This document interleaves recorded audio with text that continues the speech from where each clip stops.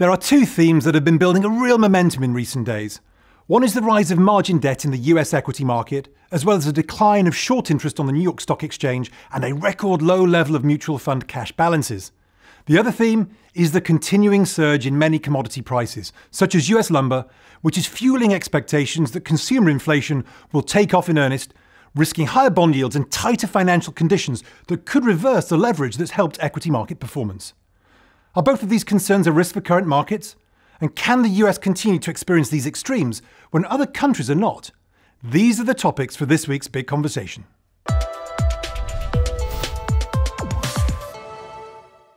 There's been a lot of talk about the rise in margin debt levels. Margin debt has reached a new high, and there's been even more focus on the year-on-year change in margin debt, which has reached record levels. Some of the data released by the Financial Industry Regulatory Authority are even more extreme, and this has led to concerns about an overheating equity market. We've already noted in previous episodes that the shadow banking system in the US was benefiting from a surge in credit. Total bank credit has risen to a new record of $15 trillion, with a surge in the proportion going to Wall Street activities, which now accounts for nearly 1/3 of the total. Some of the recent hedge fund and family office issues were fueled by this easy availability of capital. But in the retail space, when we look at relative rather than absolute numbers, then the surge is not quite so dramatic. The percentage rise in household margin debt is high, but below the peaks of the last 20 years.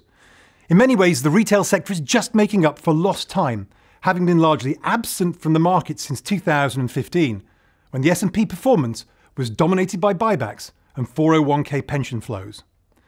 Margin debt as a ratio of the S&P, whilst not necessarily being the best way to look at the metric, at least shows that household margin debt had stagnated even as the S&P soared. This ratio still remains close to the 20-year lows, despite the recent surge in absolute numbers. Whilst the S&P 500 more than doubled from the 2016 lows, margin debt barely moved until the last few months. Furthermore, margin debt is generally a coincident indicator with higher equity prices. Too much leverage can clearly be a problem if a market goes into reverse, as it did in 2008, but margin debt is not the catalyst for a reversal, and neither are low levels of mutual fund cash or short interest. But it is true that some of the reflation trades may be running out of steam, but that would be a cause for rotation rather than reversal. Flows into emerging market equities have been dwindling since mid-March, whilst flows into emerging market bonds have started to pick up with the pullback in US benchmark yields.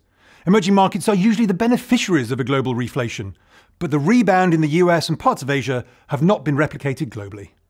In the US, the ISM composite of both services and manufacturing has hit an all-time high, but further upside is limited. The year-on-year change in the S&P 500 has largely matched this move, though the two are probably coincident data points. This doesn't mean that the S&P has peaked, though the momentum of the last 12 months will likely subside. On the plus side, the US equity market is now emerging from the buyback blackout period as the earnings season progresses. The cash-rich tech stocks continued their buyback programs throughout the pandemic, and now more and more companies are intending to join them. Balance sheets were not as impaired as expected, with the number of bankruptcies failing to take off despite the rise and still high unemployment levels. For listed entities, government support appears to have cancelled the insolvency phase experienced in the previous cycles.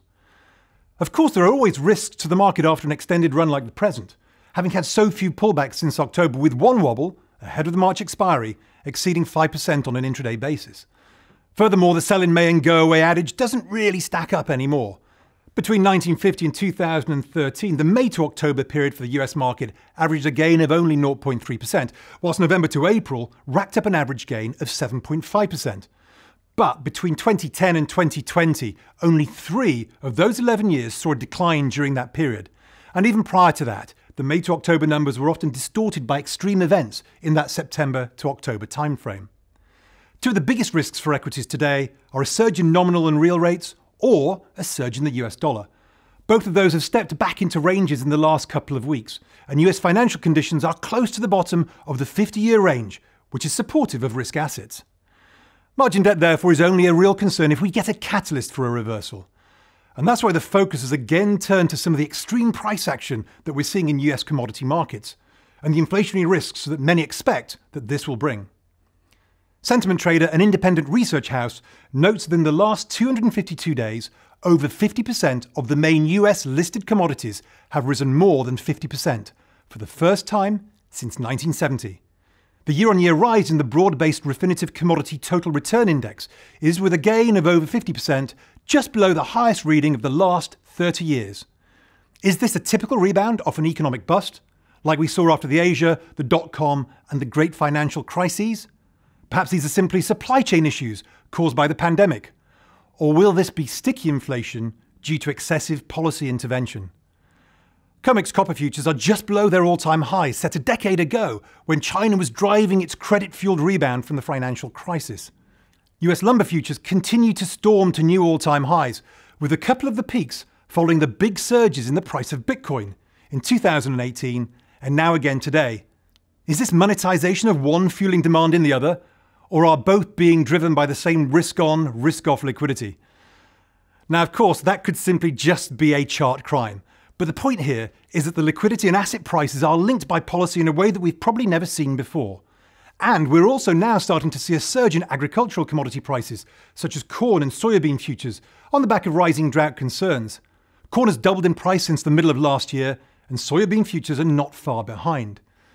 The broad rise in commodity prices is now prompting CEOs during the current reporting season to say that they are going to increase prices to consumers. But at the broadest level, how many of these issues are still a legacy of the massive distortions created by the pandemic and its response? These will take a very long time to work their way through the system. In fact, many parts of the global supply chain are seeing a deterioration in conditions due to the pandemic. Normality on a global level is still a very long way off. In the US PMI surveys, indexes for delivery times have reached 20-year highs, indicating the struggles that purchasing managers are having with outages along the supply chain. Current inflationary surges at their broadest level are still more about a legacy of supply than of runaway demand. US gas prices could rise not because of a lack of crude oil or refined product, but because of a 20 to 25% shortfall in qualified tanker truck drivers. Similar issues are being experienced by small businesses, where the index for job openings becoming hard to fill has reached a 30-year high, despite the total participation rate in the US for employment remaining well below pandemic levels. Fiscal support packages have distorted incentives and created massive imbalances despite a relatively high unemployment rate.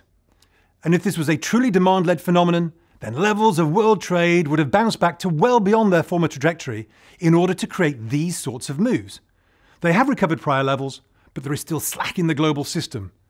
Europe may have accelerated its vaccination rollout, but the summer economy is still precariously balanced. Therefore, it's dangerous to extrapolate the current jump in commodity prices into a permanent change for inflation. And if the US continues to go it alone on the fiscal side, some of this inflationary pressure will dissipate into the global economy. And in the meantime, the US will have to absorb some of the deflationary pressures coming out of China, whose manufacturing overdrive during the last 12 months will need to find a market on the world stage. The actual year-on-year change in China's social financing, one of the broader measures of China's credit support, is now showing the negative base effect of the surge in support a year ago. For China, perhaps also more importantly than the level of credit, is the target for that credit. Pre-pandemic, China was edging towards a model of internal consumption and away from all-out growth. But she still will be a world leader in demand for commodities. But the rate of change will continue to slow, even though there will be a global focus in certain sectors, as we'll discuss later. Other US assets have not aggressively responded to the recent moves in high commodity prices. 10-year inflation expectations have edged to a new high, but most of the rise came last year in anticipation of many of the issues we're now seeing. Nominal yields have peaked at 1.9% in the short term and have now also drifted lower, and this has helped cap real yields, which is beneficial to many other risk assets. So far, the market has taken the risk of longer-term inflation in its stride. Financial conditions are still very loose, whilst market participants are watching central bankers for signs that they may start to taper, but it's unlikely that they'll tighten anytime soon. Debt levels are too high to risk significantly higher yields, and the Fed will probably roll out yield curve control if those yields do move too quickly. The biggest risk is probably a sudden and unexpected surge in the US dollar, which continues to build a large basing pattern in the DXY, the dollar index. If the dollar did find a bid, that would be another reason to quickly fade the commodity-based reflation trades. Emerging markets have already struggled with only a small bounce in the dollar, and a sustained move higher would put significant pressure on positioning and drive investors back towards tech stocks. Now, when we look at the commodity complex, copper is building a very strong structural bull case. Copper prices have diverged from other related sectors, such as the Australian dollar and China credit, helping support the thesis that new factors are driving demand. Bruce Alway, Director of Metals Research at Refinitiv, discusses the macro backdrop for copper and whether the recent price action can maintain its momentum.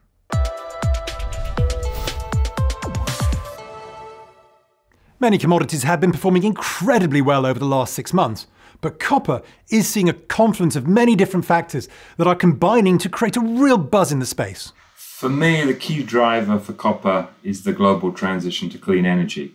A 3 megawatt wind turbine contains up to 4.7 tons of copper. Solar technology uses around 5.5 tons per megawatt. Then there's energy storage, grid infrastructure, and of course, electric vehicles. Consider a standard vehicle uses around 20 kilos of copper, hybrid 40, and a battery electric vehicle 80 kilograms per vehicle. So on top of this green energy transition, you've also got the post-pandemic stimulus packages to boost economic growth.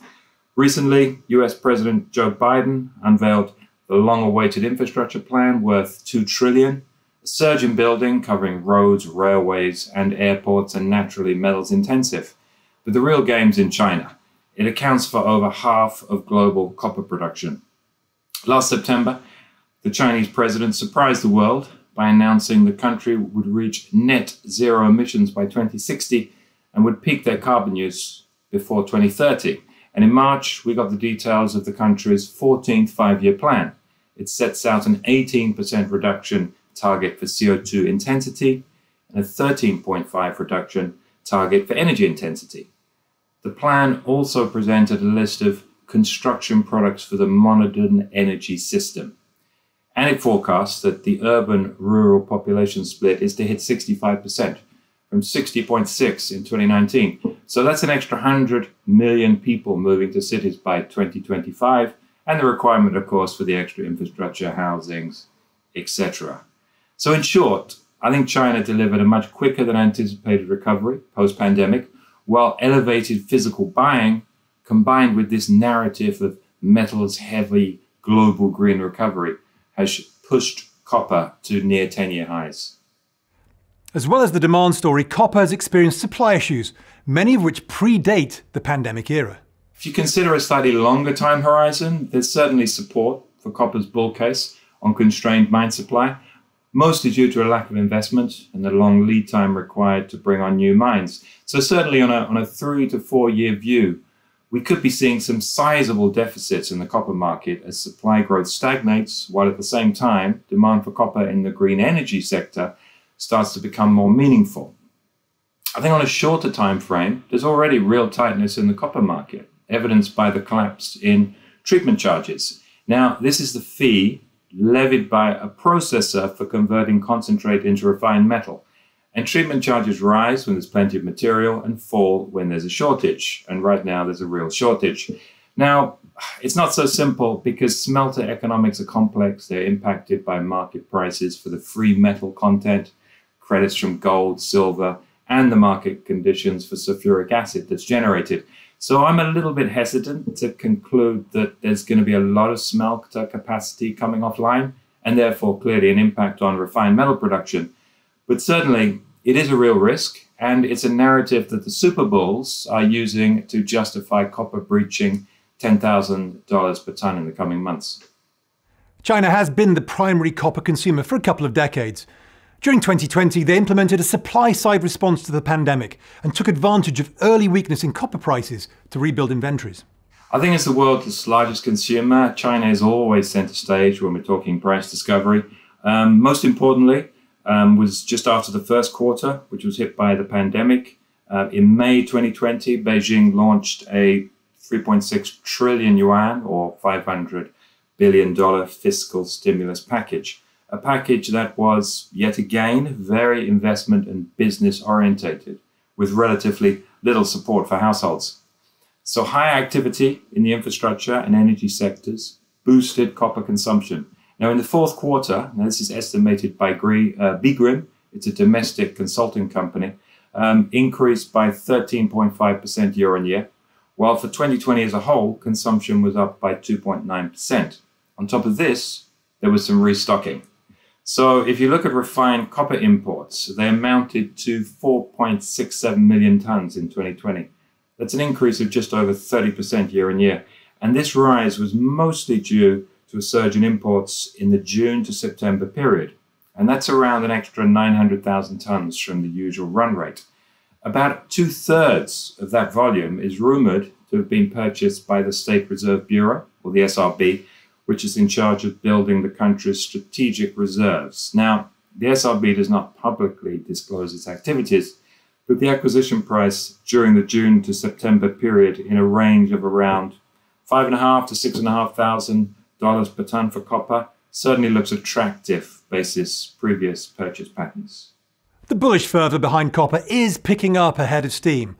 Although the long-term outlook is extremely robust, is there any danger that prices have become overextended in the short term? Yeah, I think, it's more about profit taking than an outright bearish positioning now. So if you look at the commitment of traders report, we've seen the longs unwind in February and in March, while the short position has slightly increased. So on balance, though, I think you've got to consider that Q2 is a seasonally strong quarter for copper consumption in China, and the fact I've already mentioned in regard to the tight concentrate market and possible risk of losses on the refined metal side. I think, at least for the short term, price risk is still skewed to the upside. Copper prices are approaching their all-time highs. China's still urbanizing, whilst the green revolution is global. Many leading commodity investors echo Bruce's outlook for the metal. Perhaps the biggest risk in the short term would be a surge in the level of the US dollar or a sudden rise in real yields. But for now, both of these appear to be on the back burner.